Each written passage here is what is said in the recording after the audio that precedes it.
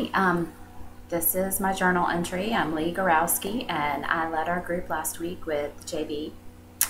And we're very lucky. We have a great group. From the very start, we've worked well together, and we have a lot of fun, and it's always a good experience with this group.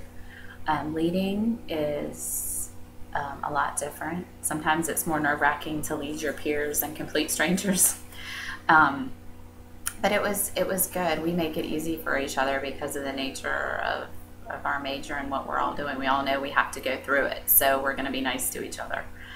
Our topic was work values and kind of trying to make sure they align to what we envision our future job being and what our career track is, or a chosen major track for the graduate counseling program. So we wanted to take it a little deeper this week. Because everybody seems to be always chatting about this in class. So we tried to make it relevant to what we're doing.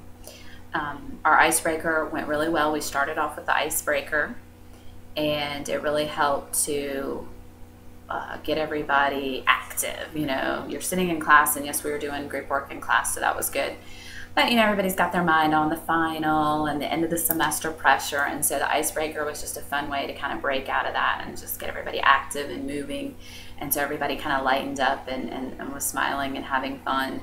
And then we threw the incentive of the gift card in, and it just changed the whole dynamic of the game. And it was very interesting to see how everybody either got more competitive or pulled back because they didn't like the competition. So that was very, very cool. And we had a lot of fun, and we spent more time on that than we had planned, but it was working so well, and we were able to tie it into the content for the night that it was worth it to process it longer and then work into the work values.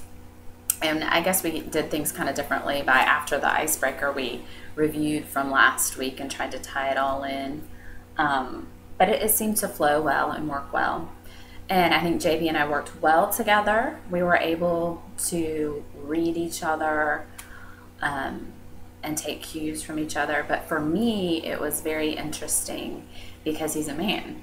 And I guess I didn't even think about how that might change the way we work together, or would I co-lead differently if I was with a woman. So I ended up processing that on my own later.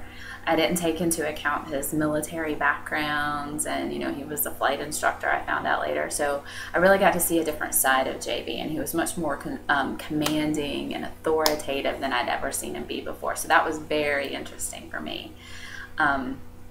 And I kind of found myself on the flip side when I'm teaching, and it's all about I keep the flow of the class and create the flow. And so it was very different to share that with somebody and share the spotlight. But overall, I think it went well, and our content was relevant, and everybody was really good at processing. And we had times when you could just share openly, and we'd ask questions and wait for somebody to join. But we also did some sharing with rounds, so everybody had to go around. And some people love to talk, love to share, love to tell us all about their answer and why. And then some people are more quiet. And we tried to pull them out by asking follow-up questions if their comments were short.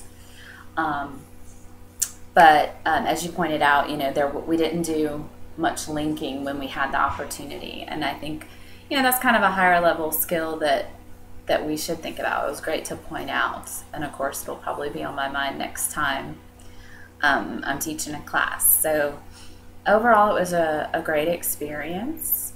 And I think we did a good job, and I learned a lot from the whole experience. And the whole class actually has been a really good way to focus on group leading and how groups interact. And it's really given me a lot to think about for my future interactions as a group leader and participant, for that matter. So thank you, and that's the end of my journal.